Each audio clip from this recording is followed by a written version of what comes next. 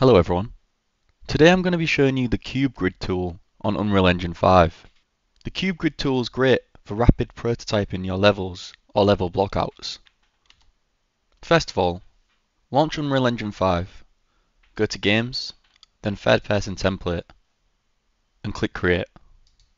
Once Unreal Engine 5 is open, what I like to do is clear the scene. So first of all, let's click on all these blocks and get rid of them.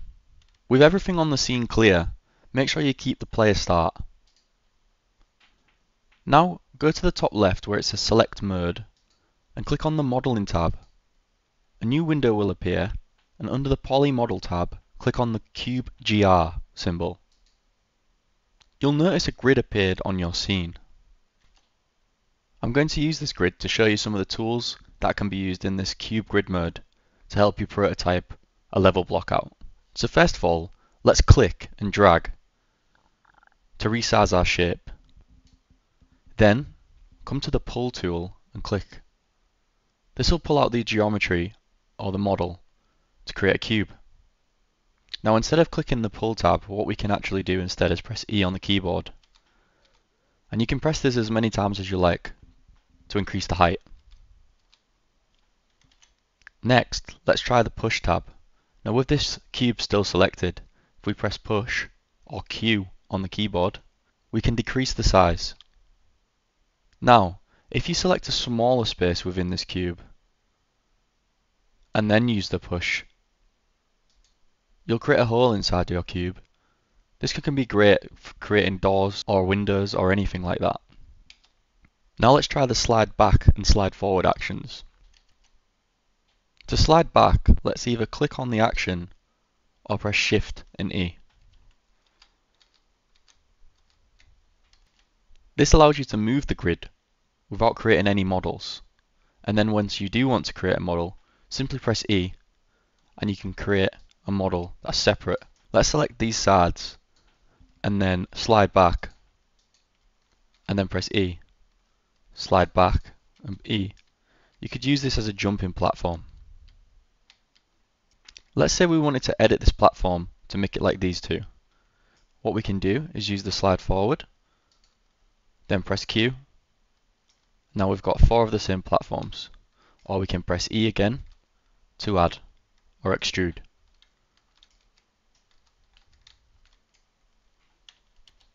Now let's show you corner mode. Let's say we wanted to make a ramp here on our platform. Let's select these cubes, then select corner mode. Select the 2 vertex that you want to create the ramp on, and then press E. You can keep pressing E to make the ramp bigger. Finally, let's look at the Flip Action tool. This tool is pretty self-explanatory, but let's have a look at it just to see. So let's extend this platform, and let's say we wanted to make another platform on the other side. Let's press Flip or T, and then press Q. Then we can press E again and make another platform. Alright, so now that we've looked at all the actions, let's see what we can do with our grid, because our grid's not in level with our model right now. So to move it, all we have to do is press Ctrl and middle mouse button, click, and we can move the grid to wherever we want. This can be really useful for if we want to make models at a different angle. All we have to do is rotate the grid and then extrude.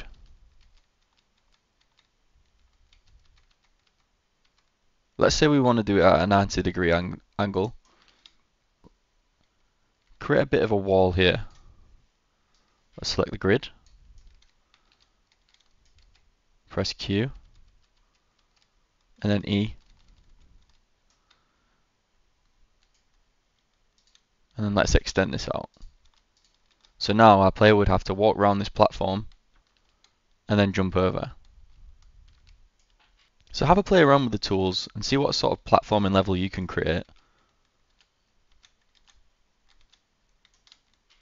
And then, once you're finished, click on this Complete button at the bottom. Once you've pressed Complete, you'll see that this whole mesh is now one static mesh. If you come to the Details panel on the right, come down to your static mesh and press on this folder with the magnifying glass, you'll see that it's added or generated a static mesh for you to keep reusing this. So if you wanted, you could drag this onto your level to use again. So you've got your level looking how you'd like it to. But what if you want to add a material to certain parts of the block out to make it stand out?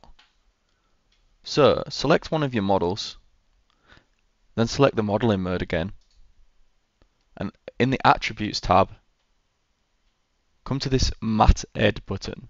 Click on that. This should now open this modeling tab, and if you come down to materials, click on the drop down box, and then let's select a material to paint onto our actual model. I'm going to go with this concrete tiles. Now this will create the whole of the model concrete tiles. But what if you wanted to paint a separate material onto a certain part of your level? So if we press this add element button and then select another material, I'm going to go with this moss, and then select active material and change it to moss. We can decrease the size of the brush and select certain parts of the level. So I want to make this centerpiece mossy.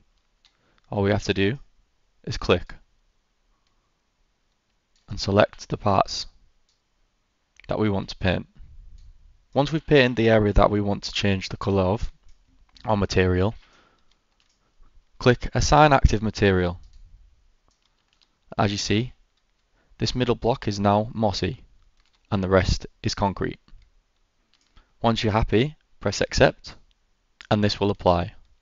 Now if we look at our other model that we've obviously put in from the content browser, you can see that that's changed too.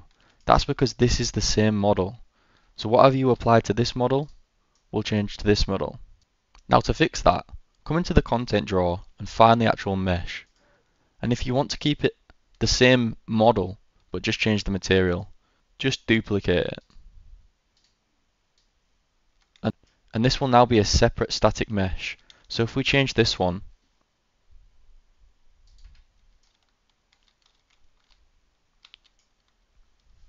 and accept, we can see that this is completely different to the other mesh. So now we're happy with our level. Let's come out of the modeling mode, select our player start, and move it to the start of the level. Now all that's left to do is to press play. I hope you guys enjoyed this tutorial and it helps you to create quick level blockouts for your games.